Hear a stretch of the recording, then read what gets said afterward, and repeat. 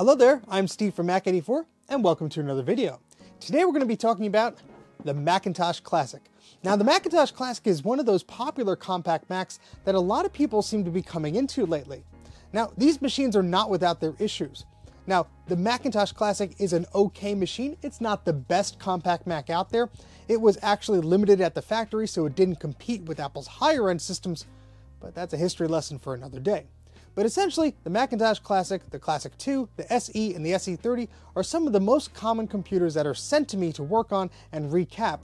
So I have quite a lot of experience with these machines, and I've been able to repair most of them without too much trouble.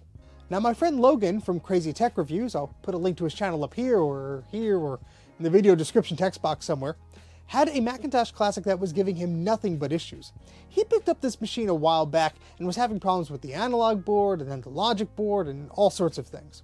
So I actually caught one of his live streams not too long ago where he was working on this Macintosh Classic computer. In that live stream he was trying to resolve an issue, and unfortunately without the magnification necessary to look at these small components, he was having a bit of a problem. So I told Logan, stop right there, don't do any more potential damage to that board, why don't you send it to me and I'll take a good look at it under my microscope. So that's what he did. He sent me the board and I actually did a live stream of looking at his Macintosh Classic board. Now for those of you who did not sit through the 3 or 4 hour live stream, I'll sum it up for you. Essentially, he had a problem where of course the capacitors needed to be replaced, but there were some pad and trace issues on that board as well. For example, this capacitor's pad was gone. Therefore, there was no place for one side of a new capacitor to go. But I was able to carefully construct a new pad using some wire and attaching it to the existing lead next to where the pad once was. Even with magnification, this job can be very tricky and difficult to pull off successfully. Once the replacement pad was in place, I was able to successfully solder a new capacitor in that spot. One issue was the sound chip. He had removed the sound chip to try and resolve an issue nearby, but of course we had to fix up that area, put in some new traces, put in some new capacitors, and, fix up that whole region. So I was able to successfully do that, and when I got the machine all recapped and ready to go, I turned it on, and nothing. We had another problem. It wasn't just the capacitors. But then Logan told me that when he was messing around with the computer, he thinks he accidentally reinserted the Macintosh ROM in the wrong orientation, and that ROM got very, very warm, and it likely fried itself. Now the Macintosh ROM is the source of the Macintosh's power. Without this ROM, the computer doesn't work and it doesn't act like a Mac. It doesn't really do anything much at all. With this particular model, the ROM is seated right here on this socket. If you put that ROM in the wrong orientation or in the wrong spot, you'll be in for some trouble. I'm gonna cut him some slack because I've done this before, I've messed it up, but I was quick enough to understand what I did and I was able to unplug the machine before any damage was done. However, it's quite simple to screw up the orientation of the ROM on these Macintosh Classic computers, and I'll tell you why. The ROM socket here has 2 extra pins to the right of it. That is facing the battery holder over here. So if you take that ROM out and put that ROM back in, you could accidentally move it over by 1 space and actually screw up the orientation of that ROM and of course how the pins are connected to the socket. Now when Logan did this, the ROM got very, very hot. And he told me that he thought he broke the ROM. So of course, when I went to test the machine after I recapped it, I decided to use my own ROM and it worked perfectly fine. That confirms that his ROM was the problem. Now if you don't have a replacement Macintosh ROM, you have one of 2 options. You can either find one online, let's say through eBay or somewhere else, and people are likely selling these if they have a computer they parted out, or let's say the logic board was damaged but the ROM was okay, that's one option. Or you could go ahead and get an EPROM programmer or find someone who has one and ask them to make a replacement ROM for you. Since I didn't have a spare Macintosh ROM for this model, I decided to look into buying an EPROM programmer. An EPROM programmer allows you to read data from existing ROM chips and write data to new blank rewritable chips. Therefore, with the right blank chips and source data, you have the ability to make your own replacement ROMs. Now there's probably a legal gray area on this. They don't make these parts anymore, and we just want to make sure that these machines can work again.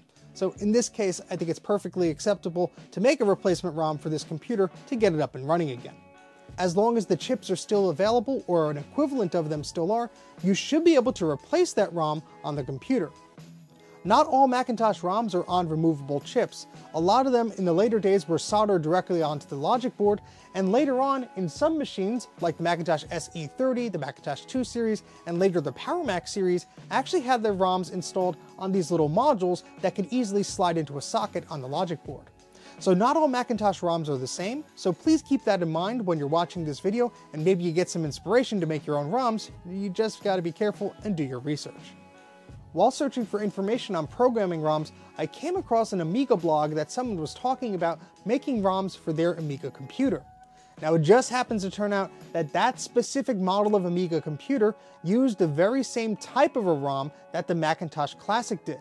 It had the same amount of pins, etc. So what they suggested doing was ordering one of these replacement ROMs. So unlike the original ROM, which once it has been written cannot be written over, these ROMs are rewritable.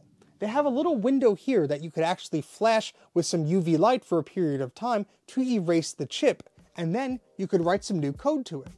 So that's exactly what this individual suggested. So now I found a replacement ROM that should work with my Macintosh Classic. The problem was finding a compatible EPROM programmer to write the code to this chip. Now, although this is a 40-pin chip and a lot of EPROM programmers out there can accommodate a 40-pin chip, this particular chip has a different pinout than most chips that those EPROM programmers are willing to accept.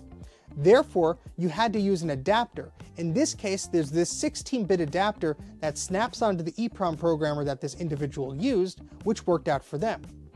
So after doing additional research, I decided to go ahead and order the same EPROM programmer and adapter that I saw on that blog post. That individual had success writing their ROMs, and since it was using the same chip, I thought I would have a pretty good chance writing ROMs for this Macintosh.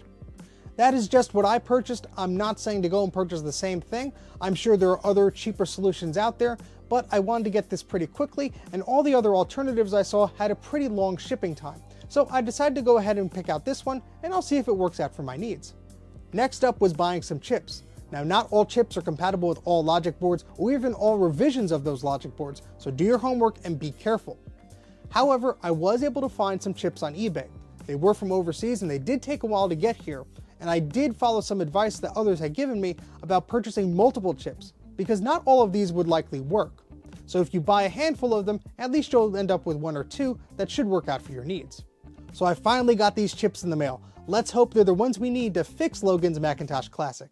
This is a GQ4X version 4 or a GQ4x4 USB 40-pin programmer with that optional 16-bit EPROM adapter. Unfortunately, the software for this EPROM programmer is Windows only, but thankfully it was actually pretty straightforward to use. I just had to click on the read button there, and then I just typed in the number of the chip here.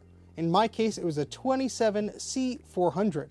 It actually gives you a nice little diagram of how to insert that chip, and it tells you if any additional hardware or adapters are required.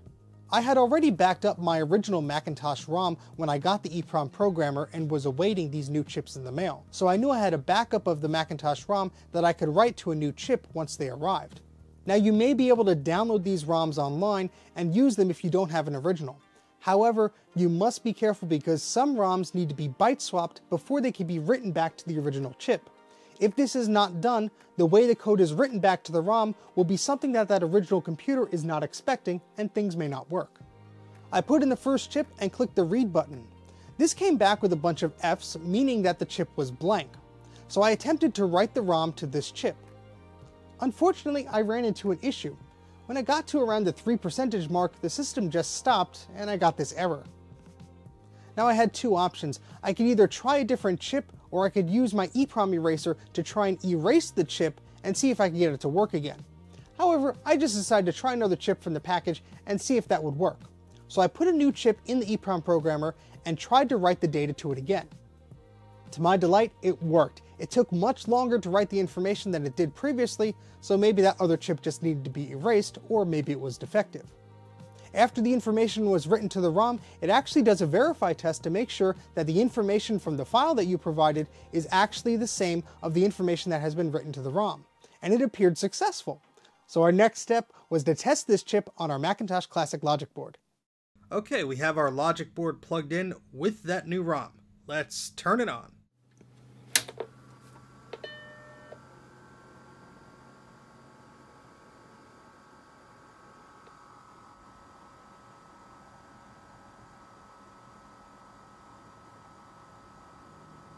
Yes!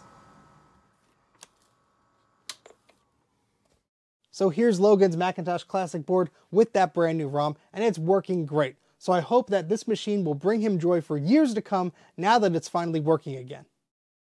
This EPROM Programmer was a lot of fun to play around with, and I'm sure I'll figure out some other projects to use it with. But that's about it for this video. I hope you enjoyed this look at this EPROM Programmer and making a new ROM for that Macintosh Classic computer. It was a lot of fun to get it working again. If you like these sorts of videos, please consider subscribing to the channel. Make sure you click that little notification bell when you subscribe to be notified of when new videos get released or when I do a live stream. You could also follow me on Twitter and Instagram. My handle is Mac84TV. And if you want to support me on Patreon, go to patreon.com/Mac84. For as little as $1 a month, you get exclusive access to behind-the-scenes extras and early access to videos before they come out. So be sure to check that out. But that's it for now. Thank you so much for watching, and I'll see you right here next time on Mac84.